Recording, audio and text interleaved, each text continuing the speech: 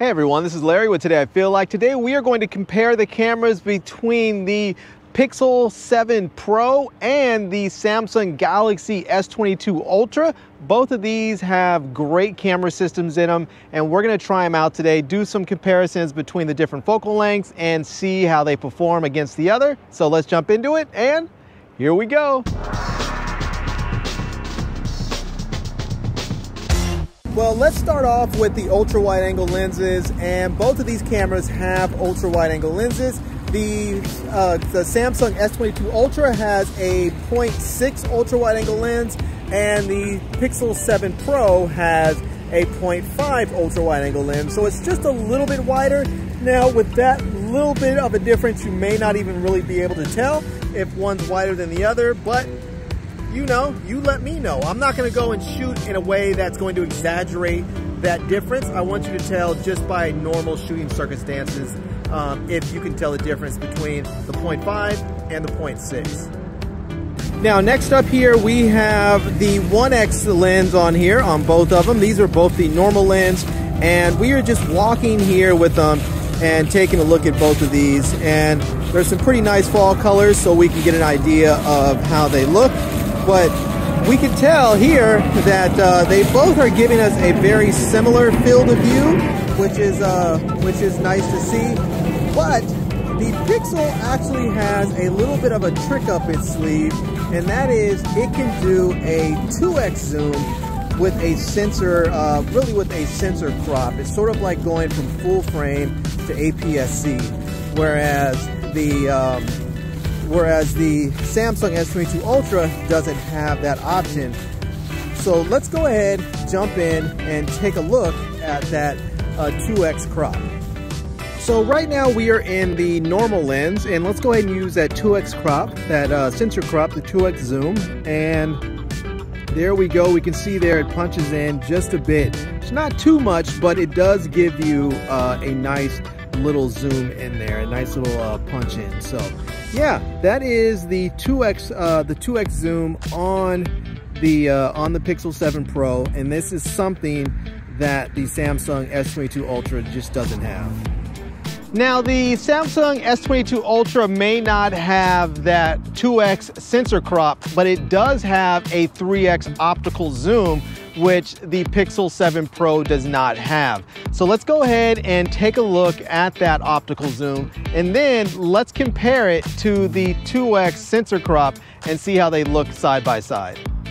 All right, this is the 1X on the Samsung S22 Ultra. Let's go ahead and hit that 3x zoom on there. And there we go. We can see how that punches all the way in there and really fills that frame up with the Washington Monument there. So yeah, it really does a nice job with that 3x zoom, and it's really clean, I have to say. All right, let's go ahead and do a side-by-side and see how the 3x zoom compares to the 2x zoom of the 2x sensor crop of the Pixel 7 Pro. Okay, let's start both of these off here with their 1x zoom, just 1x, the standard lens, so we can get a baseline.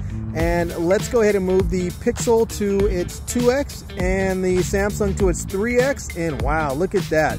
That is a big difference right there. You wouldn't think there's a huge difference between 1x and 2x, but, or excuse me, 3x and 2x or 2x and 3x, but there is a very big difference right there. So yeah, all right. And mind you, this is an optical zoom on the Samsung S22 Ultra, whereas the Pixel 7 Pro is a sensor crop. Now both of these cameras do have longer zooms on them. The Pixel 7 Pro has a 5x optical zoom, and the Galaxy S22 Ultra has a 10x optical zoom. So let's go ahead and just test them out and see what those differences are. And we'll do them individually, and then we'll put them side by side so we can really see how much of a difference that makes when you're talking about 5x to 10x. Because I can tell you already, Samsung has the Pixel beat hands down in this category. Now this is the standard lens here on the Pixel 7 Pro. So let's go ahead and move that all the way to 5x, and boom, look at that. It really does punch in, and it fills the whole frame with the with the subject there, which is the Jefferson Memorial. And this 5X actually is probably the perfect focal length for this shot, because it really does fill in the entire frame with the memorial there. So, but let's go ahead over now and try the Samsung and see how it does with its 10X zoom. Okay, so here we have it. We now have the Samsung S22 Ultra up here, and this is the 1X. Let's go ahead and move it all the way to 10X and see how it does. And boom. Wow, that is a serious punch in. That is a lot. That is a whole lot. If you really want to get in tight, that 10X zoom is just really going to give it to you. I mean, you can see details that you could not see with the Pixel 7 Pro, because you have so much more zoom in there. You can actually see the statue inside there a little bit better. Now you can go ahead and dial this back and get it to a 5X zoom if you want to, and that's about 5.5 right there. So you can do that, but it's going to be a digital zoom and not an optical. All right, let's go ahead and put them both up side by side here so that we can see. And we have the both of the lenses at their main lens, the 1X zoom. So let's go ahead, we'll put the Pixel at 5X right quick and fill that up right there. We'll put the Samsung at 10X, and boom, look at that. That is like, I mean, that is just no comparison at all. I mean, if you're talking about zoom power, that is just really, really a big difference. You can see the people there, they look like ants on the Pixel side. You can actually see them walking there on the Samsung side. So yeah, now again, you can always go ahead and dial this back if you want and get it to a 5X there. That's about it's about even right there. And yeah, so it is possible, but again, you're looking at a digital zoom instead of an optical zoom when you're at 5X on the Samsung. Now, if you find that the optical zooms on these cameras are not enough and you need to get in a little bit tighter, you do have the option of using digital zoom on here, and both of these really have some powerful digital zooms. So let's go take a look at them and see what they have, what they offer, and how they perform. Okay, so here we are on the Pixel 7 Pro first. Let's go ahead, and we are at the normal lens. Let's go ahead and move it all the way to 5X right there. And yeah, we'll take a look at that. It zooms in pretty nicely.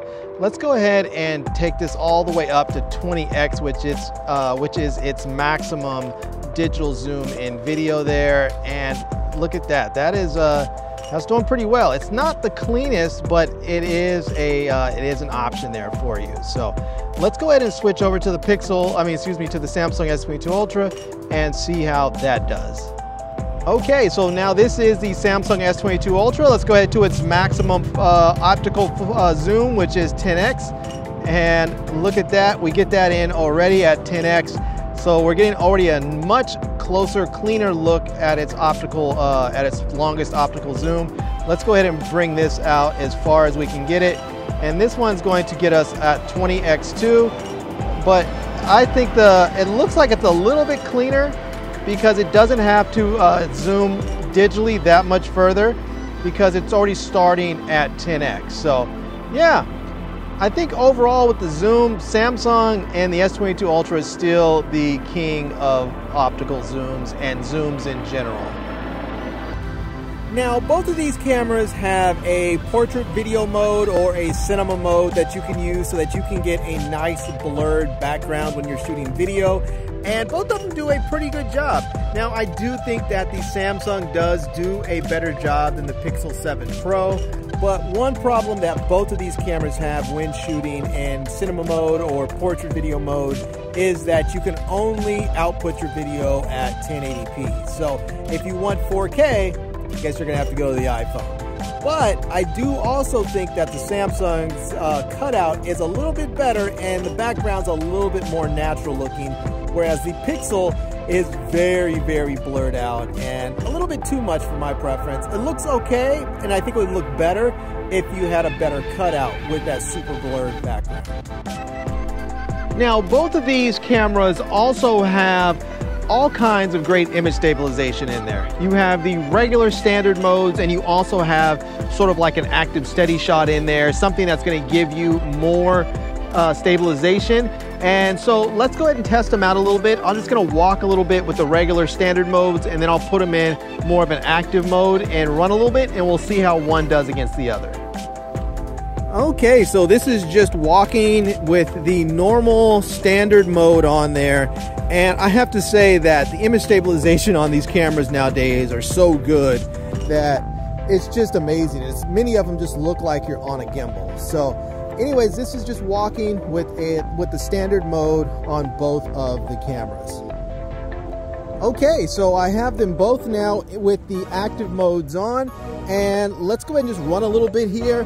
And here I am running and trying to hold these things as still as possible, but you can get an idea of how much movement you're going to get with one versus the other. Now, I will say that the Pixel also gives you a few other options as far as stabilization that you can use, and let's go ahead and take a look at those right now. Okay, so here we are on the Pixel 7 Pro, and let's go ahead and tap the little hand button for the stabilization modes. And we can see there we have the standard mode right there. It says for light movement by default. We also have the locked mode for far away still shots at 2x zoom. And we have the active mode for heavy movement. And last but not least, we have cinematic pan for smooth panning shots, half speed, and that is muted. So you're gonna get many options when you're using the Pixel 7 Pro in regards to stabilization. So this is a little bit of walking footage as it's getting to be low light because the sun is setting and we're under some tree cover here. So yeah, it's starting to get kind of a bit of low light, and oftentimes these cameras struggle in low light because they use digital stabilization a lot of times, and those digital stabilization methods often fail in low light. So we'll see how this looks. All right, well, those are the video features that I am most interested in with the camera. And let's go ahead and take a few photos now so that we can just get an idea of what each camera can do. And I'll throw up on the screen which cameras are which and what zoom lengths they're at and all of that. So let's take a look at a few photos before we get out of here.